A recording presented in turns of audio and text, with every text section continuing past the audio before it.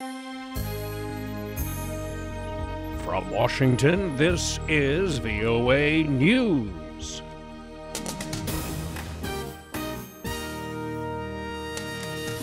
I'm Victor Beattie reporting the besieged rebel-held towns of Daraya and Mouadhimiyeh near Damascus, Syria, received UN aid convoys Wednesday. For Daraya, with an estimated 4,000 to 8,000 people, it was the first outside assistance received in 4 years.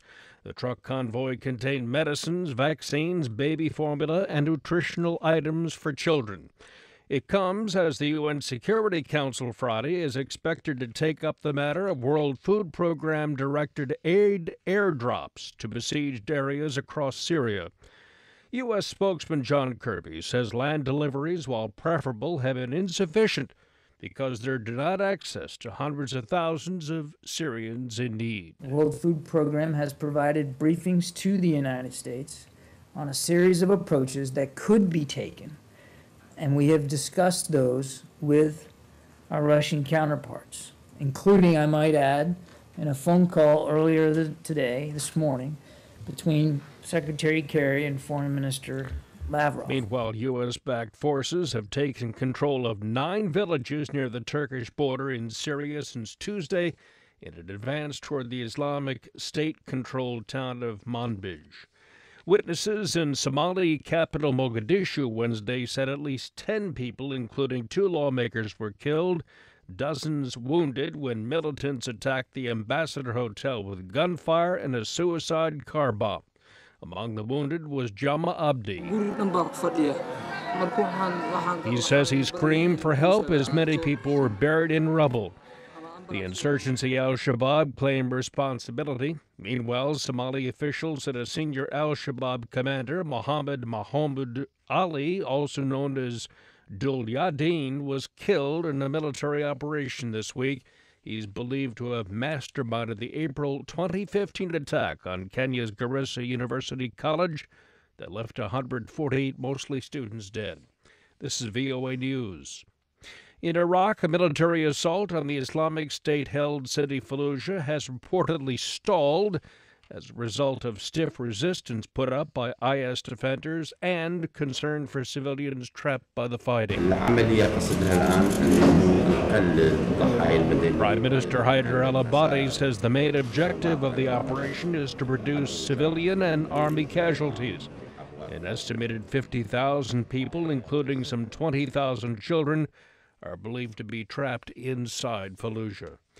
Egyptian aviation officials Wednesday said a French ship picked up signals likely emitted from one of the black boxes of an Egypt Air plane that disappeared from radar over the Mediterranean last month. The search area for the crash site is between the Greek island Crete and the Egyptian coastline. Aviation expert Thomas Anthony of the University of Southern California says the flight data recorders emit a specific pinging sound that's relatively easy to detect. The signal is of a specific frequency, and so it's identified as being from the pinger.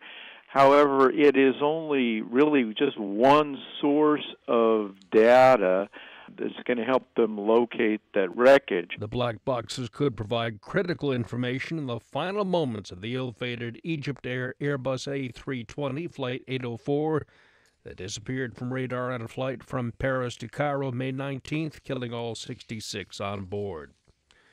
A U.S. military commander in Afghanistan said Wednesday that even though it's early in the fighting season against the Taliban, Afghan security forces are improving their performance. We do believe that the ANDSF has performed better this year than they were performing last year. And based on that, we're cautiously optimistic about the coming months because overall, we do believe that they have some momentum right now. Army Brigadier General Charles Cleveland describing the improvement as gradual but steady. He says they've switched from a defensive to offensive mindset and are getting close in air support.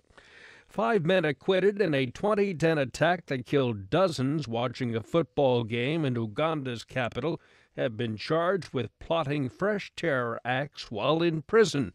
The 3 Kenyans and 2 Ugandans allegedly created documents and materials connected to terrorist acts. Twin blasts 6 years ago, claimed by the Somali insurgency Al-Shabaab, killed 76 while they were watching World Cup action on television at a restaurant and rugby club in Kampala. The World Health Organization Wednesday said the latest Ebola outbreak in the West African country Guinea has ended.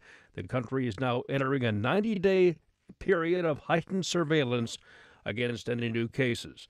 The last known patient was discharged from a hospital in April. The price of oil held steady Thursday as an OPEC oil cartel meeting got underway in Vienna, although analysts quoted in media reports doubt any agreement on a production ceiling will be reached to boost the price of oil. I'm Victor Beattie, VOA News. That's the latest world news from VOA.